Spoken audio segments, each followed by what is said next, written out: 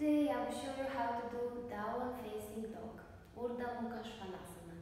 This is one of the basic yoga posture and is maybe even the most popular yoga posture in the contemporary yoga.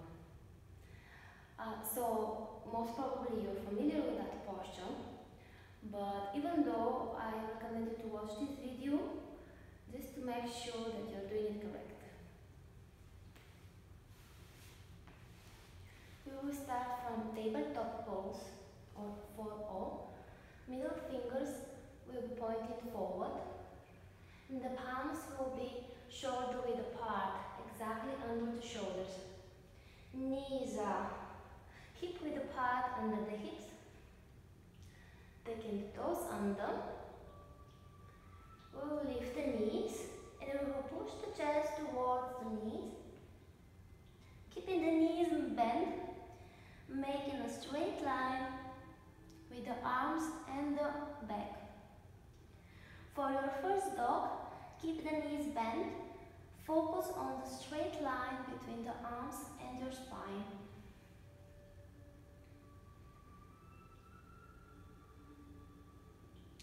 Now, something very important, and I personally find it the most difficult, are the shoulders in down dog.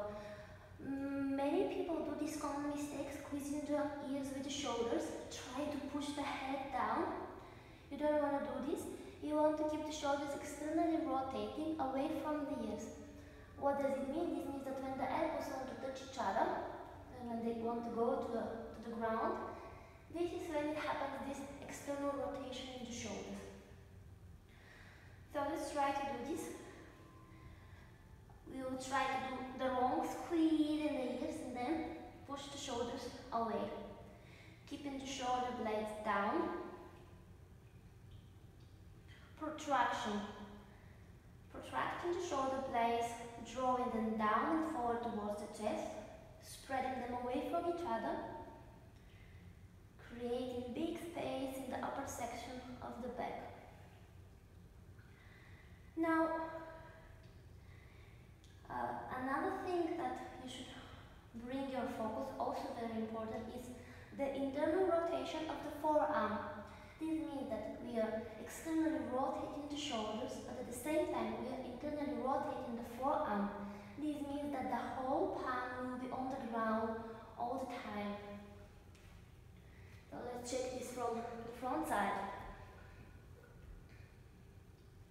What that happens very often, that we are internally rotating the shoulders. Okay, now we know we rotate them externally, but that what happens, that sometimes we lift those fingers, we lift the palm and we lift the index, because the forearm is following that external rotation. Instead, you rotate internally, so the whole palm will be on the ground, spreading the fingers.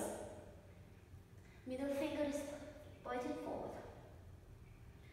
This will take some practice. So keep on trying. And the other thing that we should bring the focus to is the exact position of the palm and the shoulders. Traditionally, we point the middle fingers forward. However, some people have very tight shoulders, and for them it would be more convenient to point index finger forward and even to keep the palms a little bit more wider than the shoulders. You can try for yourself what works better for you, and then you will know is it the index finger or is it the middle finger forward. So the tricky part here is that even if it sounds awkward to you, the position of a single finger contains the position of your spine, because the body is a system. So if you don't have stable and correct position from your palms, then not only you can injure yourself, but you don't have any benefit from the posture, because then the position of your spine is correct, and then in that case it's not very good to do yoga. So it's very important to do it correct. Whole palm on the ground, middle fingers pointing forward, palms are under the shoulders, or maybe slightly even more open. Try this for yourself or stick to the traditional way. Okay, so once we have the correct position of the palm, of the arms, elbows, yes, the elbows will be pushing towards each other, don't forget. Shoulders away from the ears, straight spine. Now we can try to extend the legs and step the heels on the ground. What happens here very often, sometimes people can place the heels on the ground but then they round the spine because the hamstring or the calf muscle are tight. So if this is the case with you, make sure that your spine is straight and that the arms are the extension of the spine, and then push the heels towards the ground. Also, the position here may vary because of people have different body proportion and also different tensional patterns. Maybe you want to step a little bit forward for your dog. Maybe you want to step a little bit backwards. It doesn't even depend only on the length of your limbs. It's also because if you step forward or back, then the focus is on different part of the back side of the hips. So once we are able to place the heels on the ground, if you want to make it more challenging, you can lift the toes. Then you have even more stretch on the back side of the legs. We have also option with the feet together, which is called mountain pose in many styles of yoga. In traditional hatha, some schools call it mountain pose. Adho Mukha Svanasana.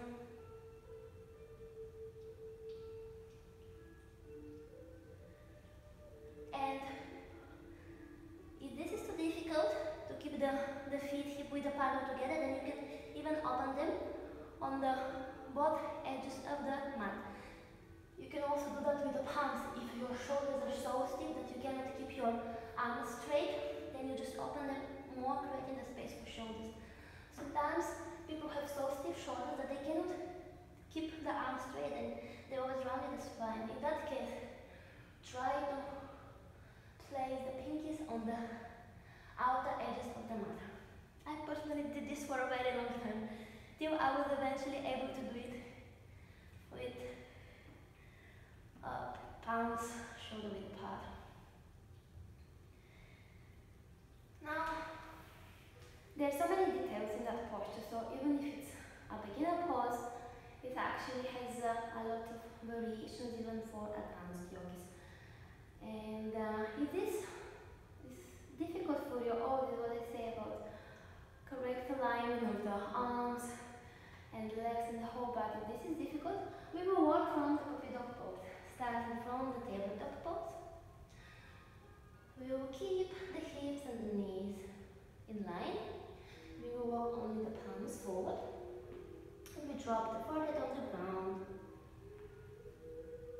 In that position, we can work on the alignment for the big dog. Middle finger is facing forward, or just do the alignment that suits for you. And now is the moment when you can work on the correct position of the shoulders. Keep the shoulder blades down, away from each other, towards the chest, protracting. And imagine that the elbows want to touch each other. If you're not sure that you can make the external rotation in downward dog, you can work this with elbows on the ground. You can try to push the elbows down. This is the external rotation when the elbows are on the ground. Something like this we will do in the down dog, but the arms will be extension of the spine. So let's try this one more time. Now with the position of the palms that you choose, either the classical way with middle fingers facing forward, or index facing forward, or even the pinkies will be on the both edges of the mat according to the tensional pattern of your body, according to what your shoulders allow you to do. We will tuck the toes and lift the hips, pushing the heels on the ground. Now, position, let's focus on some more details. Ideally here, you lift your kneecaps. This happens naturally when you contract your quadriceps, the front side of your hips, the hip flexors. And now we again have something controversial. It's the position of the tailbone. According to some school, again, the tailbone will be reaching toward the ceiling. But according to another schools, the tailbone will be neutral. So, in my opinion, from my experience, I can tell you that if you're not very flexible, you will do this energetical action. You will imagine that your tailbone is pointing toward the ceiling. However, if you are very flexible and if you do this, then you will create back bend in your lower back, which we want to avoid because this position is a forward bend with a leverage. This means that the palms are on the ground and this is our leverage, but this is still forward bend.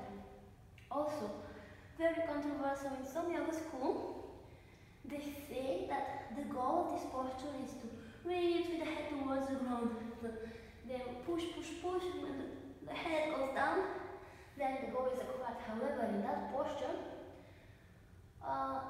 there is no such a goal if we talk about the healthy way of performing it. Now, if it's for a yoga competition, yes, they do this, they want to place the head on the ground, but most of the schools, they don't recommend this. The classical down dog is arms in line with the spine and the spine is close to its natural position because this is not a back bend. And I would recommend that if you have really open shoulders, so the head wants to go to the ground, if you want an intensive back bend, then you should do some of the numerous yoga asanas. There's so many awesome back bends. However, it's upon you. Just be careful, listen to your body. And I just want to compare the things in some different styles of yoga because the names of one posture can vary and generally the alignment. So I want to make that clear so you don't get confused. Okay, so we have our dog. You will be grounded from the feet, hips will be on the ground. You can lift the toes if this is too easy. Kneecaps will be lifting. Then we have straight spine, externally rotating the shoulders, internally rotating the forearm, whole palm on the ground, fingers spread. Now, what we need to work here is the drishti gazing point. Either you will be looking the big toes or you will be looking your navel. In Ashtanga Yoga, this posture is performed with Uddiyana Bandha, drawing the belly in and keeping it like this for 5 breaths traditionally. And then the drishti is to the navel. If there is any neck issues, however, just allow the head to be there hanging naturally. Also, if you are a beginner in yoga, don't try to perform this Uddiyana Bandha. Instead, just focus on breathing deeply, abdominal or full yogic breath, which is very important for the beginning of your practice. Now, this was it, the down facing dog or the Mukha Svanasana. I hope it was helpful for you.